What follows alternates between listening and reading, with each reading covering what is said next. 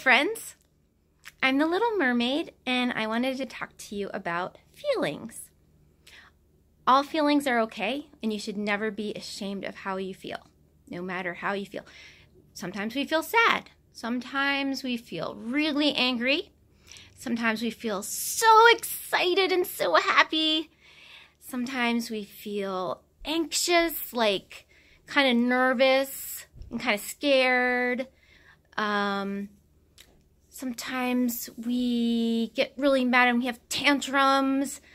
And I have a friend, she has ice powers, and when she loses her temper, her ice powers they used to hurt people.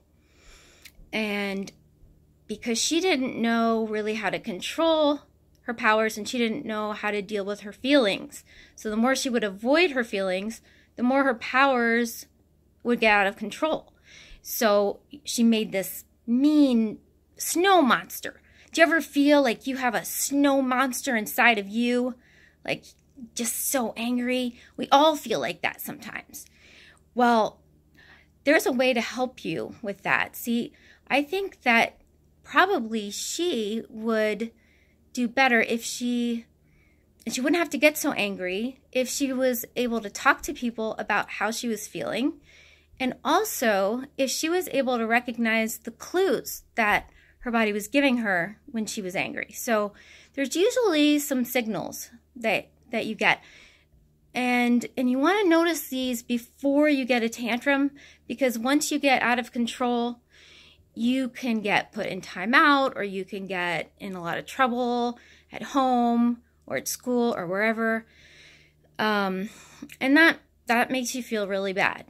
And then that makes you sad. And we want to avoid that. So what you want to do is pay attention to the clues. It could be that you feel like your mouth starts to get dry, or your heart starts to race a little faster, or your chest starts to tighten up. Your heart may start to feel like it's squeezing really tight, right? Try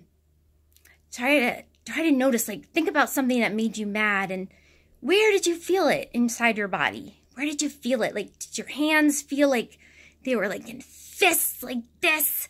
And did you feel like you want to scream and yell? Well, that's okay. You can do that. See, just not to people. You can't use your words or your actions to hurt other people. If you're feeling like that, you might want to go to your room and punch the pillow as hard as you can. You might want to make a plan with somebody like your parents and tell them that you want to make a plan that when you start to feel angry, you're going to go talk to them first. And you're going to start to tell them that you're noticing those clues, like you're starting to get a dry mouth, you're starting to get tightness in your throat, or your chest is tightening up, or whatever is happening. You could try drawing pictures or reading a book, or you might have to walk away from the situation and go talk to somebody about it later when you're calm. There's a lot of different kinds of things to do. Like Rapunzel, she loved to draw. I mean, she still loves to draw. We all love to sing and dance, and that really makes us happy, makes us feel better.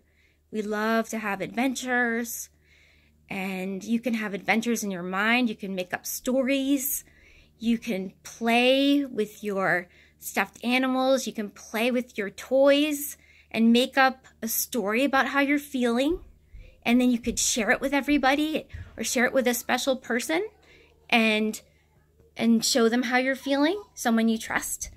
So I would love it if you would do that and then tell me about it. And later, the next time that you see me on here, you could write to me on my email and tell me all about it. Okay? I hope you're having a wonderful day, and I'll talk to you next time. Okay? Bye.